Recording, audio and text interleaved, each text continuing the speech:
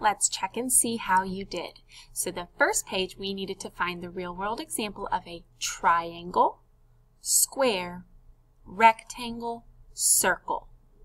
This first picture of a sailboat, well, the whole thing is a triangle, but also the sails are each triangles as well. They have 3 sides. So this is a triangle. Next, the picture of the wheel. This is a real-world example of a circle. Our piece of bread, it has 4 equal sides, so it's a square.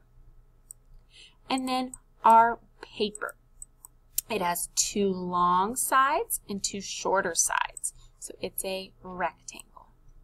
Give me a thumbs up if you had your first page like this. Awesome. Let's see if we got our next one right. On the next page, we had to do the rhombus, pentagon, hexagon, and octagon. Okay? So right here with our house, well, I'm going to count the sides. 1, 2, 3, 4, 5. It has 5 sides. It's a pentagon.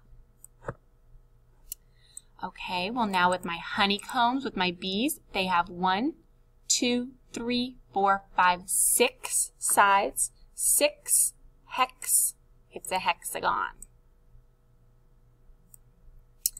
Our stop sign, let's see how many sides our stop sign has. 1, 2, 3, 4, 5, 7, 8. 8 sides, octagon, so it's an octagon. And then our 4 sides kite is a rhombus. Give me a thumbs up if you got that page right. Great job. Now you're going to go on Education Galaxy.